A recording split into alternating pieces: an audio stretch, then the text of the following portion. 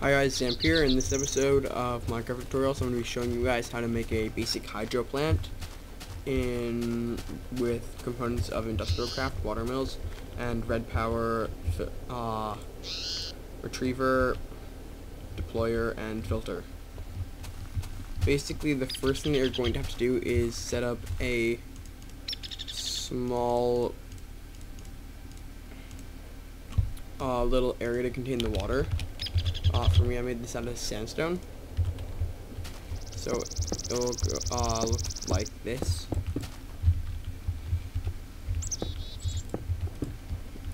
And so you're going to stick your deployer right there, your filter, so that the circle is pointing away from the deployer, and then this like this, because the input on this is the orange side.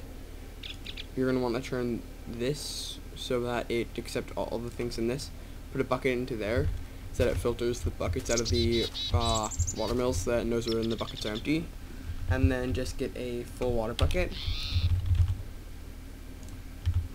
and first fill up your infinite water source there and put it in here so that it will filter the full water buckets out of here.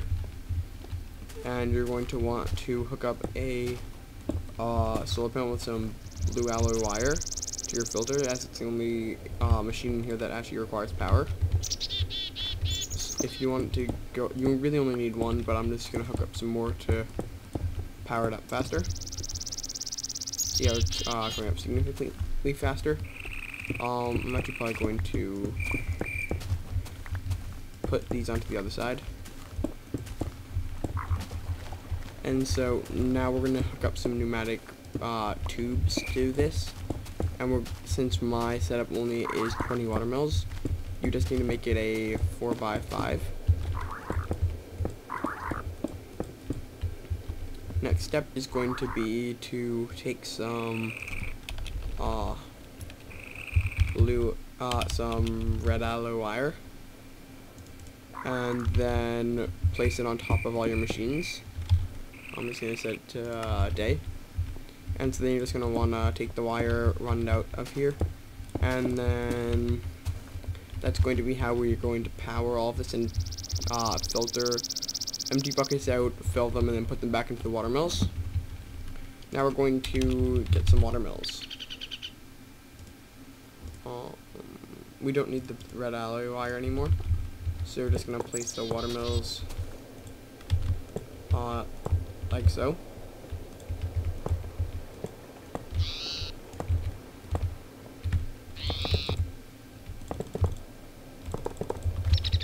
Okay.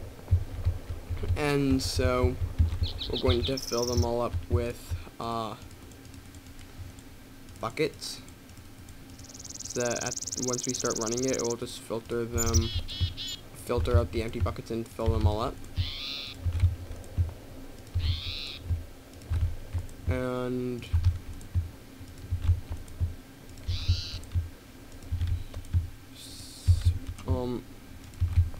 it's really simple, and it costs it will run forever without having to replace any parts on it, which is what I find really convenient about it. So it's basically it's a completely automated energy source. It's kind of like solar panels, except for the fact that in my opinion, it's just a little bit easier to make than having a large solar panel array. So we filled that up. Now we're going to hook up the low current cable. The low current cable, ultra low current cable, and we're going to hook that up on top.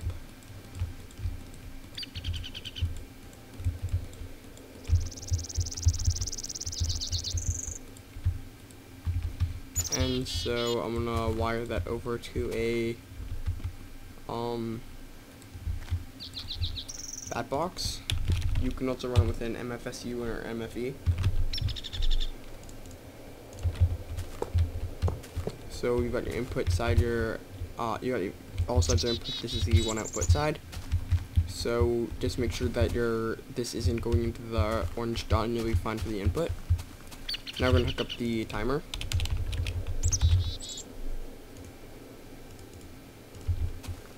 And so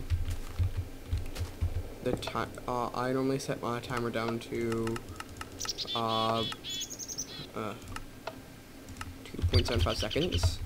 You can see it's already filtering them out and putting them into the machines. So now I'm going to take some redstone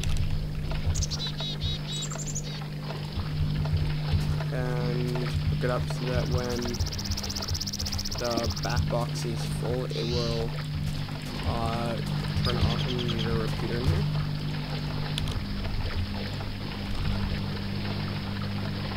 So, having a repeater, putting the repeater down, and then just maintaining this to emit it full.